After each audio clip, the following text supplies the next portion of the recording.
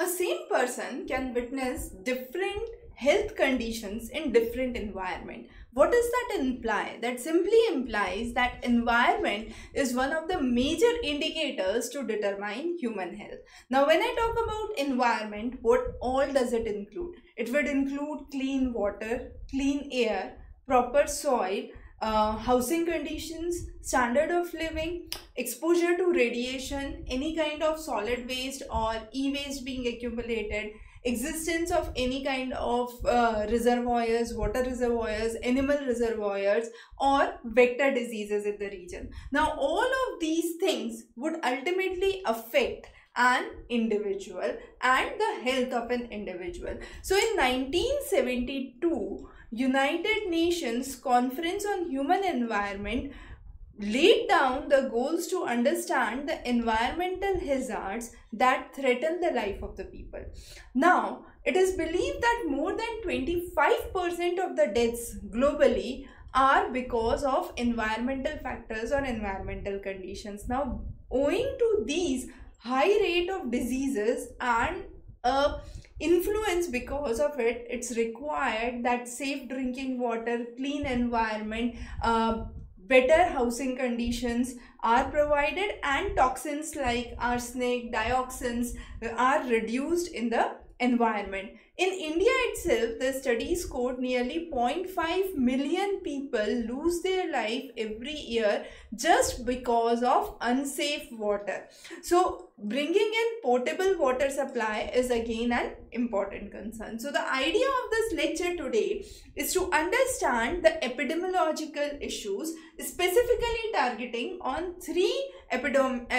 four epidemiological diseases. Those are arsenic, caused by arsenic poisoning, caused by fluoride, caused by thyroid or iodine deficiency, and caused by vector-borne diseases. So we are taking one individual example from each segment in this lecture to understand. First of all, let's talk about the term epidemiology. The term epidemiology is derived from two terms: epidemic, okay, that means epi plus demos plus logy. Okay, so logy means to study. Okay, any term where you have geology or psychology, that means the study of different things. So logy means simply the study. Epi means among, and demos means people, the study among the people. So this is defined as the study of distribution and determinants of health related issues or events and their application in certain circumstances. So there are three causes to study epidemiology. Those are very, very important. These are the frequency of the disease, the distribution of the disease, and the factors that determine a disease.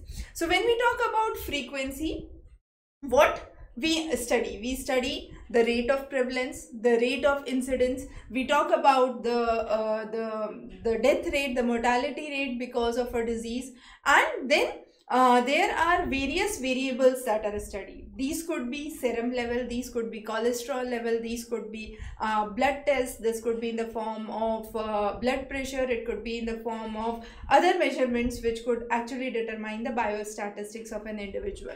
Now, distribution of the disease, we can say certain regions are endemic. Endemic means those diseases are prevalent in certain regions. For example, if I say a vector-borne disease, now vector-borne disease is often found in the regions where you have waterlogging issues or water accumulation.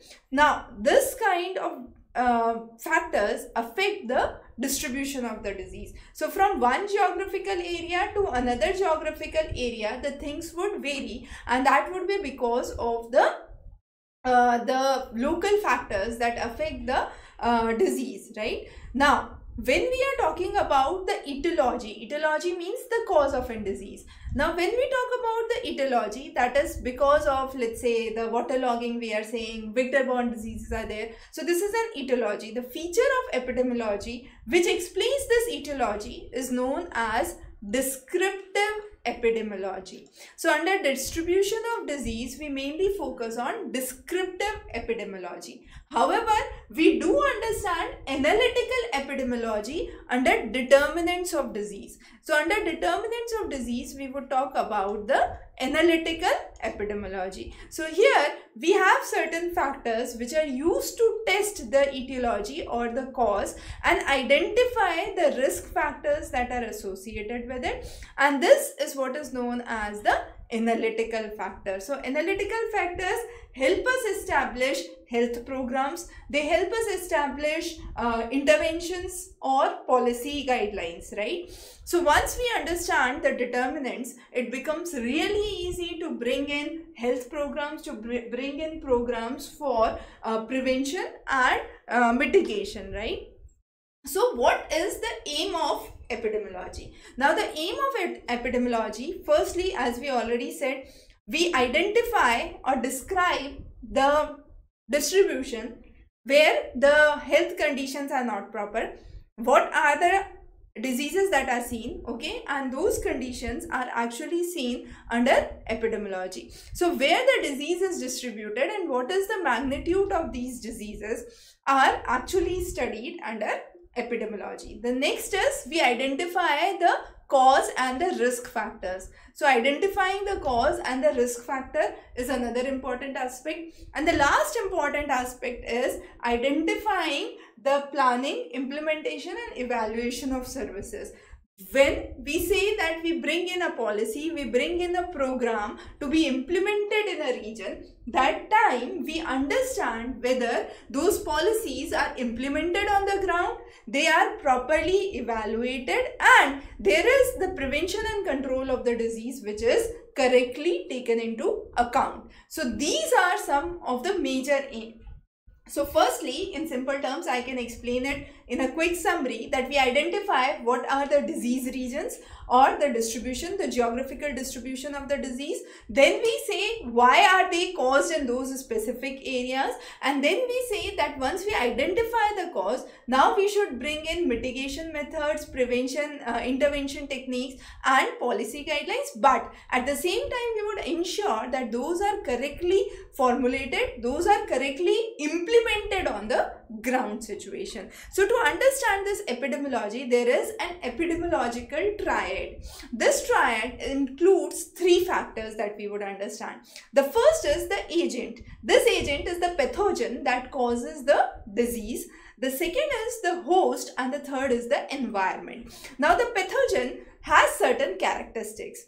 For example, if I take arsenic, it could be the toxicity level of the arsenic. If I take vector-borne diseases like malaria, chikungunya, dengue, then we would talk about virulence of that disease.